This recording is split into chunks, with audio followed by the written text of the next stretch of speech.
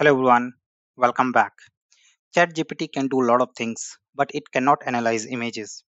Today I'm going to talk about one new ChatGPT plugin called Scenexplain. This plugin gives ChatGPT ability to understand and describe images, which greatly expand what we can do with this. Let's explore in details. Let's install the plugin first. So we'll be going to plugin store. Let's go ahead and click over here.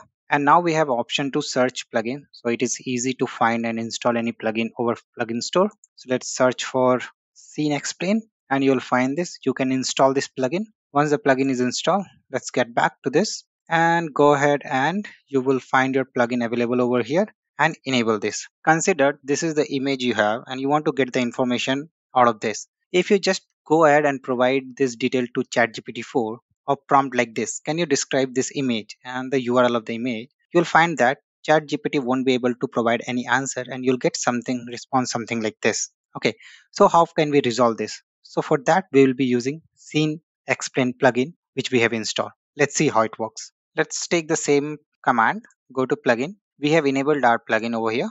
Let's go ahead and provide this prompt. Can you describe this image and the image link?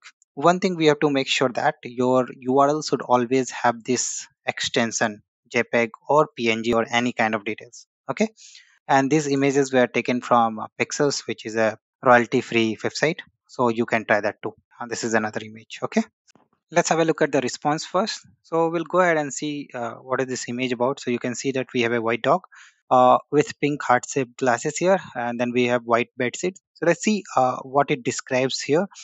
The image portrays a cozy and playful scene featuring a beloved white shepherd dog enjoying a relaxing time on a bed covered with white blankets, which is correct. The dog is adorned with a pair of pink heart-shaped glasses, which is also correct, and a nose and pink bandana around its neck, which is not correct over here.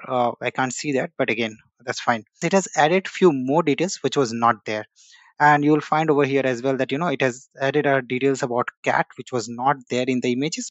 So let's try for the another image. This time I'm going to take this and ask the same question. Can you describe this image? And let's see what we get out of this. Okay, so we have the response here, but let's have a look at the image first here. So we can see he's holding phone, kind of angry. We have a blackboard at the back. So let's see what we get the response. The image features a man speaking with a great intensity on a cell phone in front of a blackboard, which is correct. The scene is primarily focused on the man, which is also correct, who appears to be struggling with something. His face is visible and seems agitated throughout the conversation. His mouth is open, which is correct. He appears to be yelling into the phone. So we can see that it is able to get this description of the image quite correctly here.